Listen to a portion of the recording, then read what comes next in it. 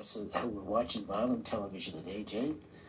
By the time they were 30, they had more convictions for serious crimes, more arrests for drunken driving.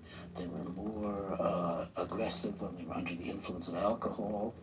They were more aggressive towards their spouses. I myself am provoked to aggressive behavior after I see an adventure film, and I like that. I go out and I want to have a good time. I want to go to a bar and have a drink, and I want to laugh and I want to dance. Or if I see a romantic film, I want to go home and make love to my wife. What is wrong with that? Why shouldn't I be allowed to fill my life with events, entertainments that make me aggressive?